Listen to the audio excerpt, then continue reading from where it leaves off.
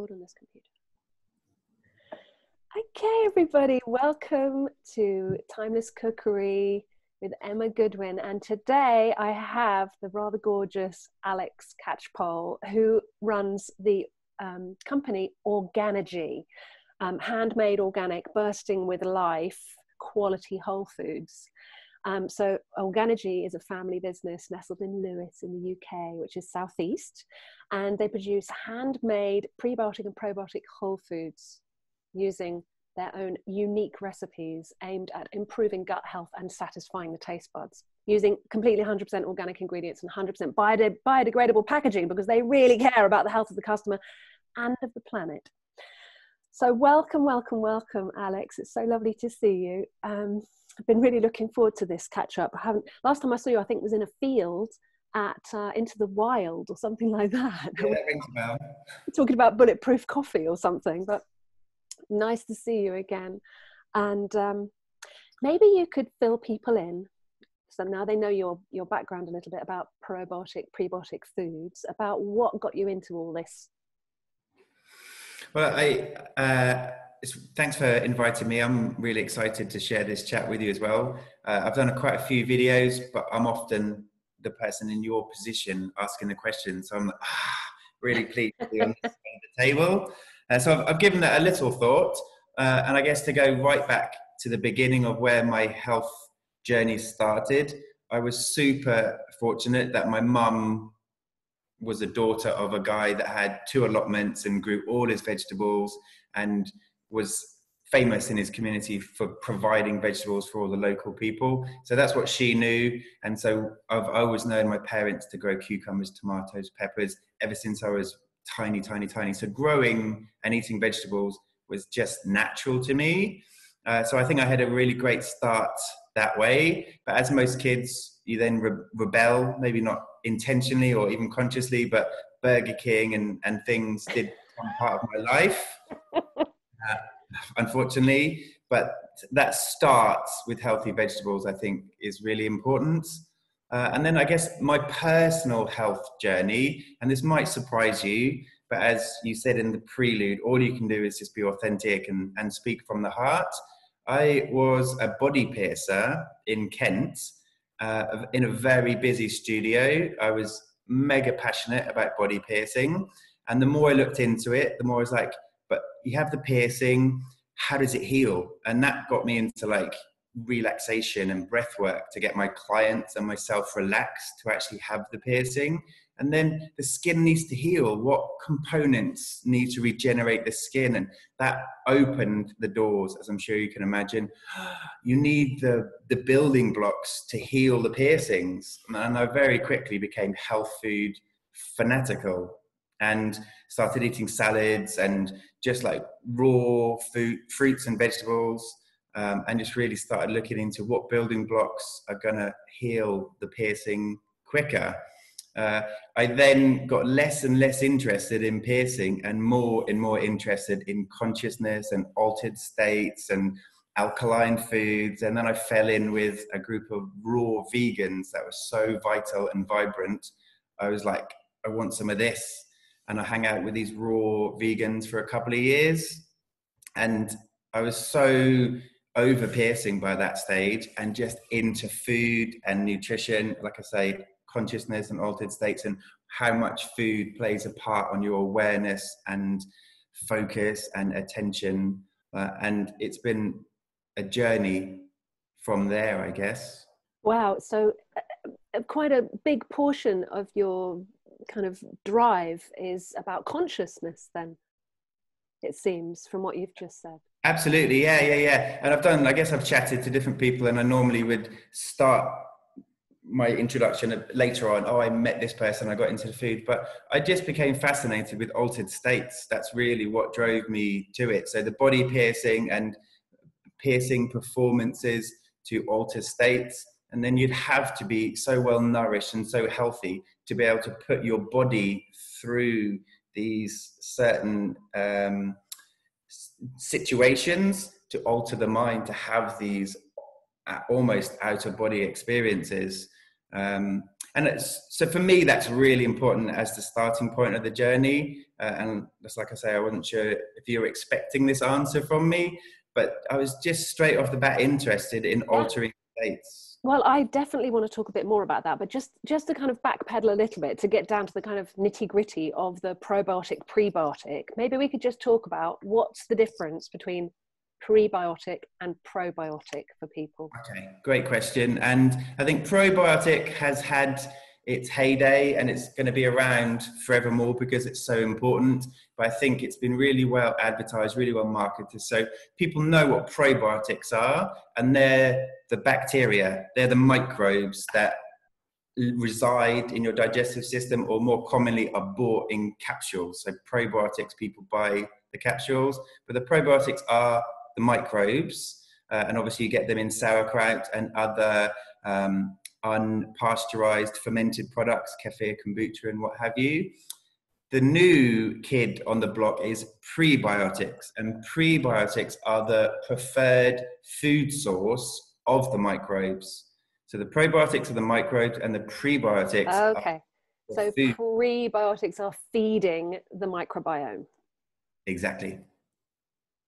Okay. So what kind of foods do they particularly really go for then, the microbiome? I mean, they're a pretty diverse group of microorganisms in there. Do they all like the same kind of thing, or do they, they must have a different, microorganisms have a different preference, but are there certain foods that are more prebiotic than others? Yeah, exactly. I think at the minute, vegetable fiber is getting a really, really preferable interest because the fibers that you don't personally break down transit into the large intestine and becomes food for the prebiotic. So most of the preferred probiotics that you want, like vegetable fiber, and there's things like Jerusalem artichoke, leeks, onions, garlic, dandelion greens, have just an extraordinary amount of prebiotic fiber. I think all vegetables, fruits and vegetables, and they're in the fiber structure, soluble and insoluble fiber is a good food source for the microbes. Okay. Certain So food. in my line of work, which is GAPS, as you know, gut and psychology syndrome, Dr. Natasha's just released a fourth book actually, but a second GAPS book, specifically GAPS. It's called Gut and Physiology Syndrome, and it goes into things like failure to thrive, which means a baby that's basically allergic to its own mother's milk, and various other conditions that people are really scratching their heads about and going, oh my God, how are we supposed to get over this one?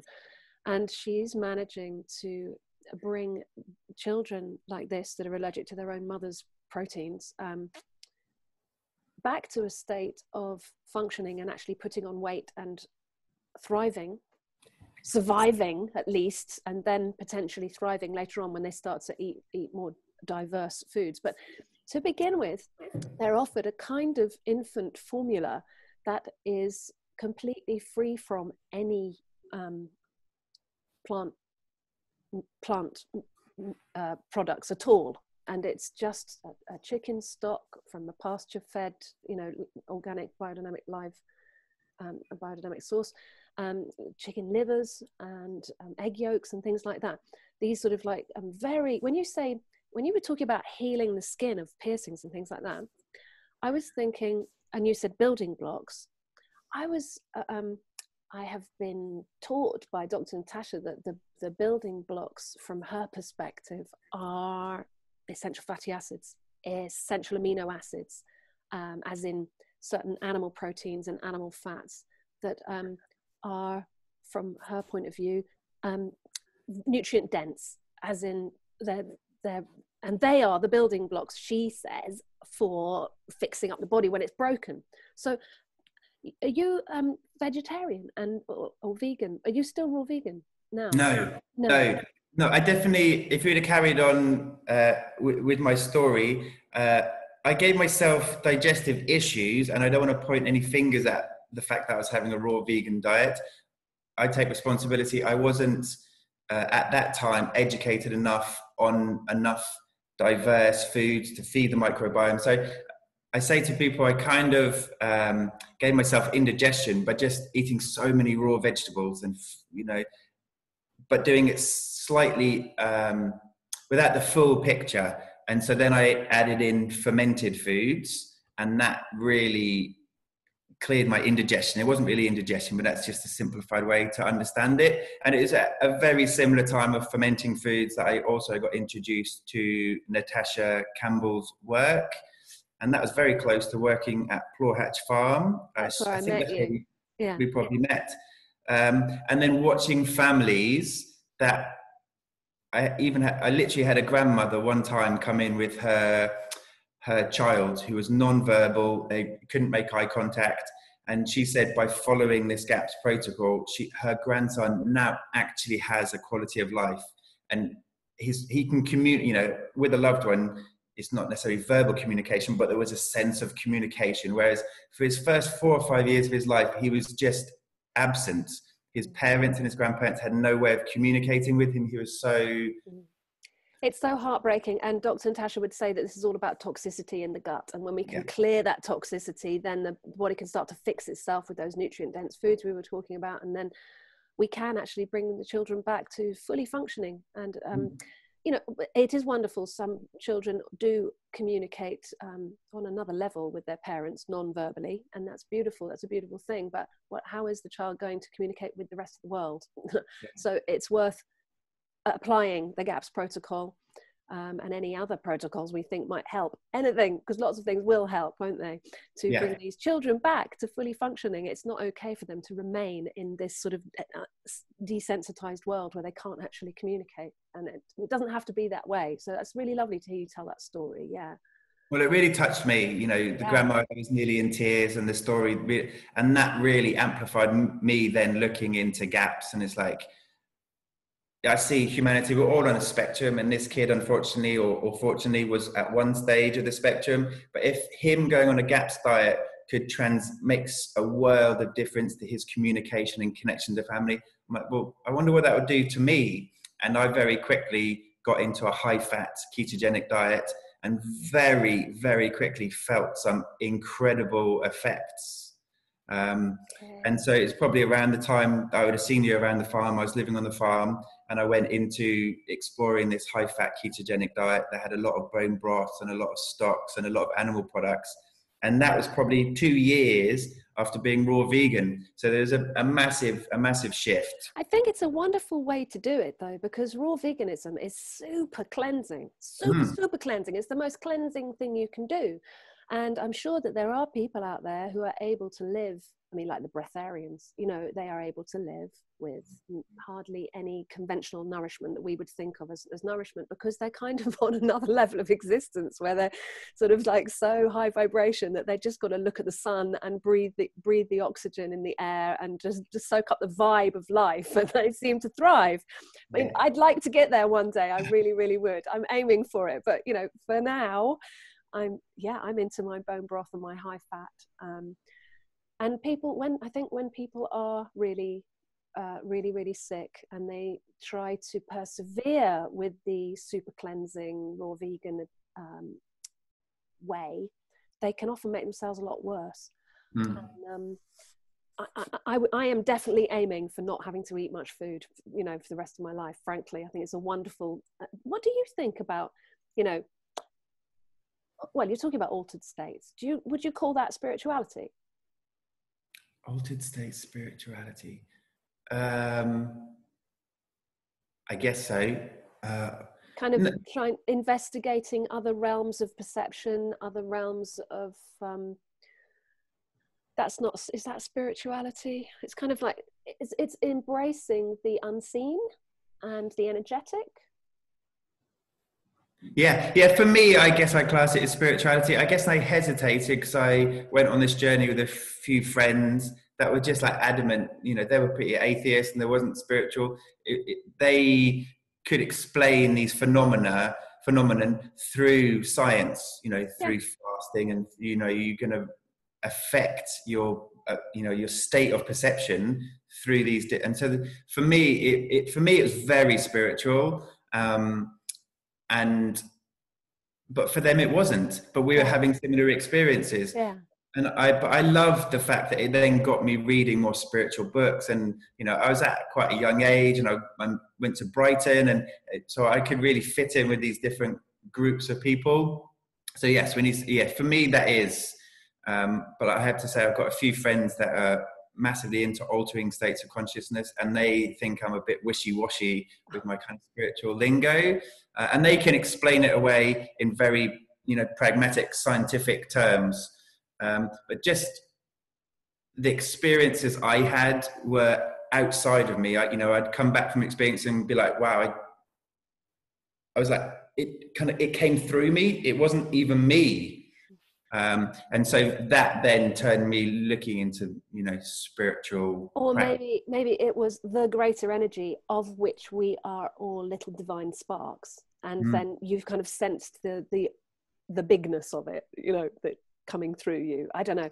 I try and think of it as Mother Earth, Father Sky, you know, universal energy, Mother, Mater, material, you know, soil, web of life. You know, I am of this place. I'm an earthling, but Yeah. I can be open to the universal energy that can just like a big funnel kind of pour down through into me, and I can be like a beam me up Scotty beam of light, and then send my light out shooting wherever I want it kind of thing, you know. And that we all have that ability, you know. So, but how do you feel about, some people say that if we eat animal products, it may cut us off from that source. What do you think about that? It's a great question. I still have friends that think that and kind of feel like I fell off the wagon. It's like, how Because can they're eating animal products, they feel like they fell off the wagon. no, I got friends, you know, they're very into their yoga, raw vegan friends, Okay. that you know, God, 10 years ago I was hanging out with, and they were doing regular spiritual practices every day. And for them, every animal, insect obviously was sacred. And I'm not saying that you or me who now eat meat don't deem every animal or insect sacred, but they said if you reach this understanding that all animals are sentient beings and you cannot deprive them of their existence, they think, how did you get to that understanding and then go back to eating animals? And it was a natural progression. I guess as far as your previous question about spirituality, I was and have been massively interested in Native Americans, and just as a culture, you can't say there's been a culture that's been, it's a weird analogy, been more spiritual. They're so connected to Father Sky and Mother Earth. They ate animal products, and in fact, they lived, and it sounds weird again, but on death. They would have not survived their winters without the fleeces, without the animal skins, without their teepees all made of animal hide. And so it's like, they're the most spiritual culture, I believe. You know, you can't have like a hierarchy, but they just practice this incredible connection to everything. They spoke to the animals, they spoke to great mother, great father. They weren't vegans or vegetarians. And it's like, it's living in harmony with it. You shouldn't take too much, and you shouldn't really, you know, not know where the meat or the animal products come from. So it's not from a mega dairy or a mega farm. That's more of an issue than actually, as you or me do, buying locally sourced, locally reared animal products. Absolutely. Yeah, I absolutely agree with you. Yeah, I have struggled with this idea of, if you eat meat, it may impact your connection to source. But having kept pigs myself, and kept sheep, and kept chickens, and thrown myself into learning how to be a smallholder, it is, you do form bonds with your animals. And I sort of became a slave to my pigs, if you like. I was sprouting beans and barley for them every day. I was collecting all of the stuff from the back of seasons to give them you know, they were getting biodynamic squashed grapes and tomatoes and all sorts of yummy delicacies, you know, and you could feed them by hand with your fingers with a little grape, and they would take it, you know, with their little lips. They were sweethearts, the piggies. And I absolutely love them. But every day you go to them, you feed them, you give them a lovely soft bed, you give them somewhere to keep warm and dry, you bring them fresh water, you bring them lovely food, you know, let them express their pigginess by running about underneath the oak trees. You're thinking about them all the time and loving them. And the deal is they have a lovely piggy life for about a year, and then one of them offers themselves, and then I get to live. And when you think about it, what's happening inside our guts? There's just an endless cycle of living and dying, living and dying, living and dying, living and dying. You know, all these creatures, this ecosystem inside us is built on like, and that's what we're a part of in the cycle of life, is living and dying, living and dying, living and dying, and living and dying and being reborn, living and dying and being reborn, you know. So I don't feel as though it's a sort of, you know, hard and fast, cut and dried argument. You know, I think it's great to decide on a spiritual level, on a kind of like, I'd like to get better connected to source and better connected to my ancestors and better connected to the potential when I'm using the power of my human intention to create the reality around me, which we're all capable of, to maybe go raw vegan for a couple of weeks and spend some time quietly, you know, contemplating and imagining the best possible outcomes, and getting in an altered state, maybe, because, you know, when you eat very lightly like that, you're fasting, really. It's a cleansing thing, and you're fasting. So that's a wonderful way to work with your body to achieve heightened states.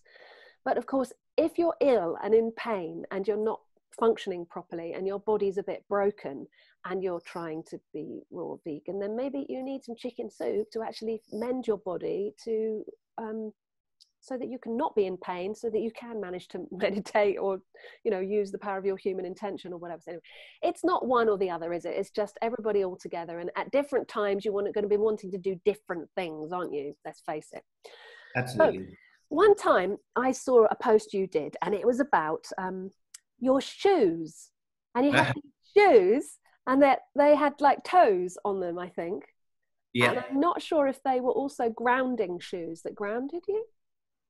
I think that range of shoes I was looking at were all very grounding because they're very thin soles. So the Vibram Five Fingers have their individual, they're like socks, but obviously tough enough that you can run outside with them. And I tried them, and then I tried the Vivo Bare Feet. And the Vivo's actually won out because they were more grounding. They've got incredibly thin soles to the shoes, which just allows you to make real contact to the earth. But did they actually have a metallic strip through them or something that actually connected you electrically to the earth, to the frequency? No. Okay.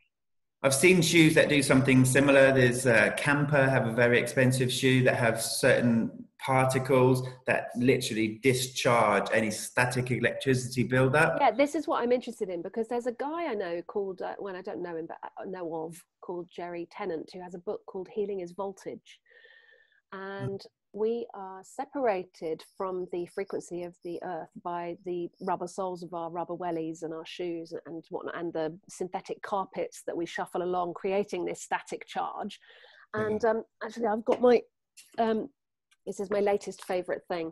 It's a personal ionizer. So it sends out negative ions. So it gives a sort of atmosphere around you when you wear it, as if you were by the seaside or sitting under a pyramid or something like that. And this is what we do when we go and get our bare feet on the grass, is we discharge the positive ions and take on the negative ions, and it balances us all out really nicely. And that's what I thought the shoes were doing for you, was actually grounding you as you were walking along. But I got the wrong end of the stick, obviously. I'd like some shoes like that. Yeah, I think if you can get quick to market and get a manufacturer, that there will be the next big thing. I think there's a definite market for it. And like I say, I've looked into that, and I think Camper do a shoe that is got certain, I think, particles in the sole that is meant to be able to allow this discharge of static energy. The Vivo Bare Feet are specifically designed so you're not always heel striking as you walk. So because if you're barefoot, you don't generally heel strike. When you've got thick shoes, just through convenience, you heel strike.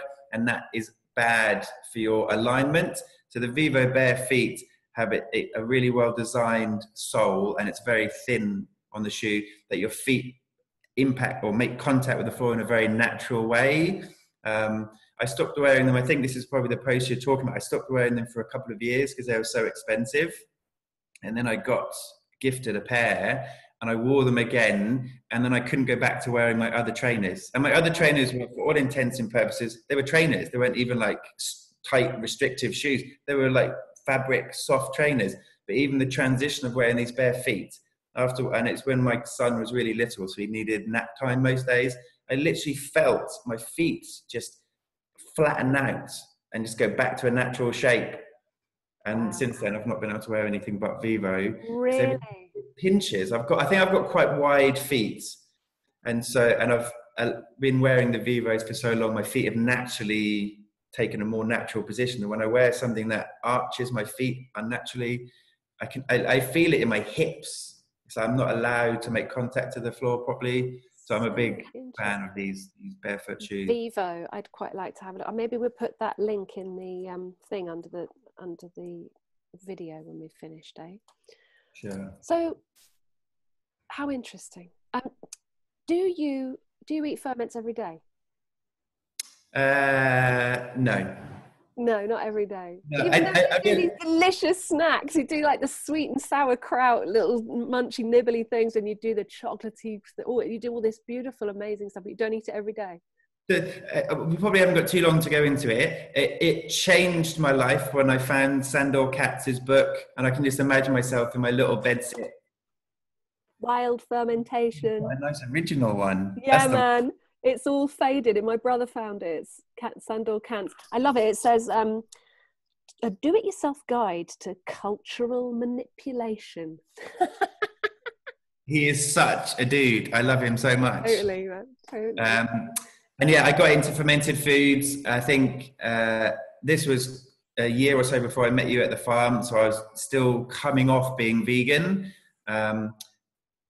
And I was going to the farm at that time to get the raw dairy, to make raw dairy kefir, and I was making sauerkraut from his book.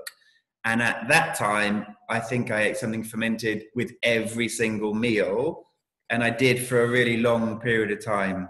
Right, and now you've recovered, and you don't need to do it all of the time. Is that the... Exactly. And I don't know if this is something we can go into here, but I do the Viome test, which is a stool analysis. Oh yeah. I don't know. Yeah, go for it. People might like to know. Well, it's just fantastic because it looks at your poo. It's a stool sample, and it looks at the byproducts that have been created from your gut bugs. Obviously, it's only a snapshot of the last 24 hours. Yeah, exactly, that day. Yeah. Exactly. But it gives you a good example, and there's certain inflammatory molecules that are created by the gut bugs, and that's when they get certain foods. So I was promoting eating fermented food every day, and I think it was on the back of me eating fermented food every day for probably like 7 or 8 years. My Viome test said, take a break from having sauerkraut, kefir, yogurt, histamine increasing foods, because I'd had too much of it. So I've pulled back. So that's my real reason for not eating sauerkraut or kefir every day, because I've got a taste palate that really enjoys both those flavors. And so for about 7 years, I did have sauerkraut and kefir every day. But and this is just a really good example for me, because it's taken me years if something's really good for you, more and more and more and more and more of it doesn't necessarily make it better. And that's a lesson as I'm getting older, I'm learning. That's such a great thing for people to hear. It's so great for people to hear that, actually. Really good. Well, this is the first time I've said it, that's going to go out to people. And as someone, like you said, that makes so many fermented products, I don't want to say, I don't eat them, but it would possibly make a great video if I kind of talk people through my Viome, because I've done since it said don't have kefir, I didn't for 6 months. I did a stool sample again, and all of a sudden kefir was then in the bracket of my superfoods. It gives you the foods to eat more of and foods to eat Well, less they of. make suggestions, do they? They do a Uh, stool sample and then they make suggestions about what might be good or not for you. I wonder how they can tell. This is a whole new science, isn't it? exactly. It's a massive, massive, massive company out in the States. More and more people are doing it. You can definitely and have been able to get your stool and stool sample analyzed for years, but then you get all these long words of the species and phylum of all the creatures And you've you're got. like, what does that mean even? Exactly, exactly. So they've got people in house that kind of, work out what food Interpret. interpret it. So that's why I love Viome Test, because you literally have a list and they call it your superfoods, foods that are okay, and then foods to avoid. And that's going to change all the time, isn't it? And it's going to change for Yeah, so everyone all the time. exactly. So I've got 5. It's quite an expensive project to do, but it's kind of so I can justify it because it's so in line with my work, and then it gives me Absolutely. and things to talk about. But I've got 5 readings, and it goes from sauerkraut, histamine, like dark chocolate, kefir, red wine, coffee, all the things I love. One time I got a reading that said avoid them, not just reduce them. It said avoid all these things, and that was a really interesting 6 months off red wine, off coffee, Wow. Yeah. off kefir, off sauerkraut, literally all the things. And I went, well, it makes sense because I eat mostly things every day now. No wonder I'm building up not an Because allergy. everything in moderation, like our grandparents used to say, everything in moderation. And for all things, there is a season. Exactly. So I reduced all of my intake for those things over the next year, and then I did a stool analysis, and all of a sudden, all those things are back on my superfood list because they are great Great. foods. They are really great foods. But note to self: you don't need to eat all of them all the time. That's so great to hear. That is really good news. I'm just writing a few notes here. Of course. I'm not going to listen back to this because I never do, but I'm going to post it. So that's so interesting. So that's really interesting. Do you ever get ill? Yeah, I do. Um, this is a very topical subject. My partner, after our son, who's now 2, got a return to work. She's an actress, and she went up to London. I think it was March of this year, March the 5th. So it was just pre-lockdown. So she managed to, I think literally the week later, the theatre shut. But she got into a theatre, was in a closed building doing sound recording with, I think, maybe 15 other singers and actors and what have you. And there was talk that someone's friend or someone's housemate had thought they had COVID. And so that was the talk. And my partner came home the next day and exhibited all the signs of COVID, but there's similar signs, aren't they? Now they know about the taste and the smell, but the other signs are also flu symptoms. So she thought she had COVID. I thought she had flu. She was in bed for a week. And then maybe 3 or 4 days in, I started to exhibit signs and symptoms, and I knew something was wrong for me. And if you're aware of it's like temperature. I had like shivers and my temperature was fluctuating. So I knew something was wrong. So yeah, I probably had some chicken soup, and I had that for about 2 days. And then on the 3rd day, I was fine. So I definitely don't want to jinx it and say, no, I don't get. Yeah, right. Exactly. Yeah. I think I'm set up that when I start to feel ill, I've got some homemade elderberry syrup. I've got the chicken stock in the freezer. I reduce further anything sweet and increase, more nourishing health foods. The So fats and the stock and whatnot. Yeah. yeah. So Cool. yeah, I haven't been ill badly for a while. Yeah. I used to get sort of a bronchitis every year. I used to get like a really bad chest infection, like most years, and snotty noses, and my mucous membranes were inflamed. I could tell my whole. Now, in hindsight, I can look back and go, "Wow, I was so toxic." And so I always had, candida and thrush and itchy bits and like that, And I got very, very depressed when I was 28, and sort of stopped eating because I couldn't eat. Every time I tried to put food in my mouth, I just sort of burst into tears, and then made me fast involuntarily. I didn't even know what I was doing, but I fasted. And then I found a yoga center where I could do yoga and meditation for free if I showed up at 6 o'clock in the morning and helped with the washing up or whatever. So that was the beginning of the rest of my life then. You know, it was fabulous. I sort of feel as though that breakdown I had was really the beginning of me enjoying my life. You know, I highly recommend a mental breakdown to anyone. It's terrible, but when you come out the other side, and there are ways and means, if you choose to find the way to come out the other side, you know, it can happen in all sorts of ways, can't it? GAPS is a really good way to help with anxiety and depression. GAPS, gut and psychology syndrome specifically, was developed, wasn't it, by Dr. Natasha Campbell McBride, who was a surgeon in neurology, who was a neurological surgeon whose son then was vaccine damaged, and she brought him back to fully functioning after taking a second medical degree to become a nutritionist. So she is like super well qualified. And I had a cup of tea with her recently. And well, actually, it wasn't recently, it was a year ago, or 2 years ago now, at groundswell.ag, groundswellag.org, which is a conference for agricultural big boys with their big toys, with their massive machines, who are realizing that something's going horribly wrong and that we need to do something else. So they're working on no-till and polycultures that you then let the animals graze across, and then you undersow that so that you get a mulch, so that you're building topsoil basically. It's very exciting. Anyway, Groundswell, massive, really massive conference that is really giving me hope that the big farmers of this land are going to move forward into a new way of farming on a big scale that will actually protect the land, keep the water clean, build topsoil, you know, increase the biodiversity of the biome of the soil, which is what we all need to do, isn't it? Culture and cultivate the biome of our microbiome as well as in the soil. So that made me hopeful. So are you managing to, we've only got a little while longer and I'm gonna have to sign off, but it's been fascinating so far. Are you keeping up with demand with your wonderful prebiotic, probiotic snack food business in the south of England? Yeah, just.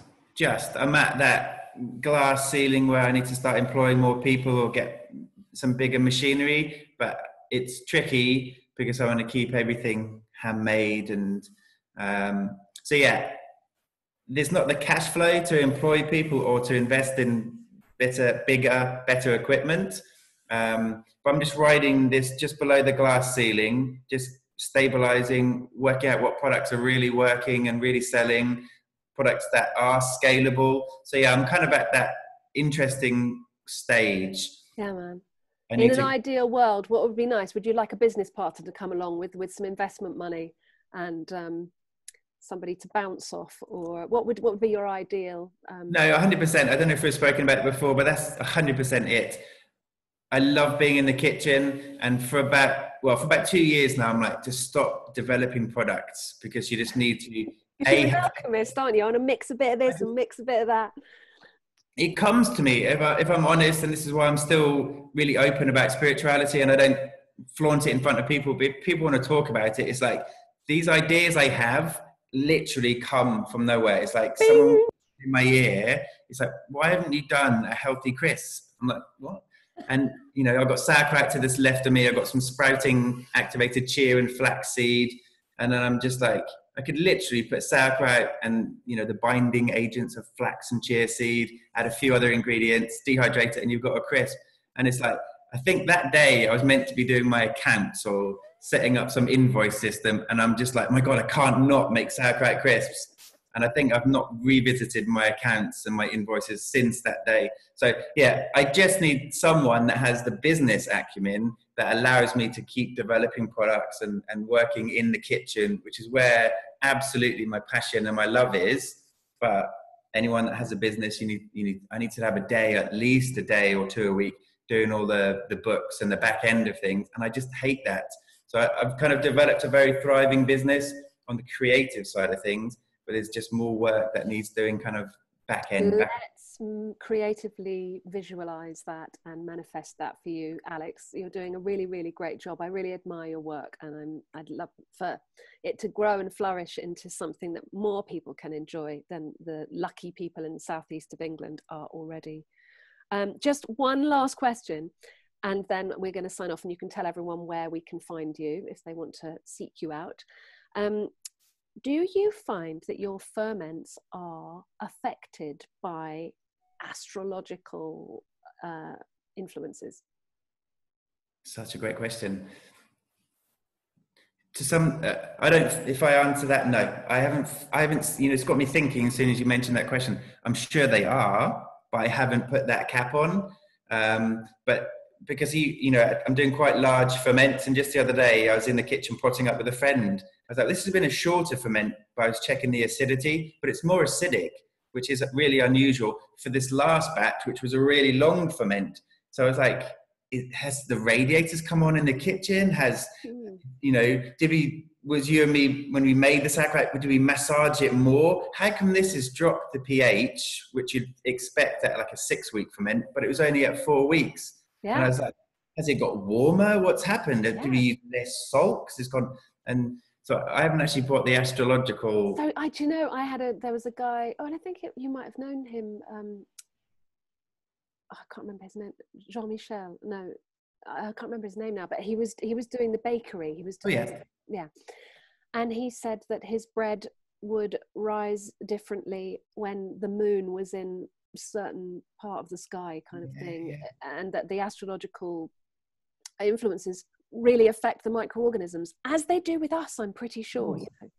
Well, that's why you said it. I was like, of course. Now I need to work out what was happening this last 4 weeks to make Well, it this. might be worth just getting yourself one of those calendars that goes up on the wall where you can see where the moon is at and what's it doing. And then also like I just got this new diary for the season, which it's a moon diary. And so it gives you, it's lovely, Earth Pathways. I got published in here just before we started the work we did at the crossing, but it's lovely. It's all people from all over and everyone contributes. So it gives you the phases of the moon on each day, and then also which sign the moon is, because that affects things differently. When the moon's in Aries, things are like such a thing, and when the moon's in Libra, it's because this is sort of moving on from the biodynamic planting calendar, because you use biodynamic vegetables in a lot of your ferments, don't you?